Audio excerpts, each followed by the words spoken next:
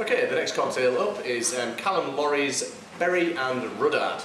Like what you did with the name there, Callum, very clever. So what we're going to do is we're going to put in 35ml of cutty sack, like so.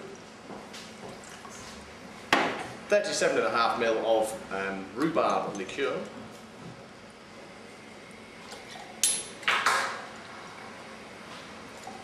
There we are. 15ml of fresh lemon juice.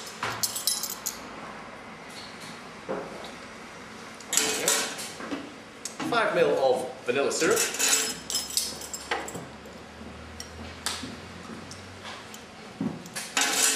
Squeeze of egg white. And 3 very careful drops of orange flower water. 2, 3, lovely. Give that a shake.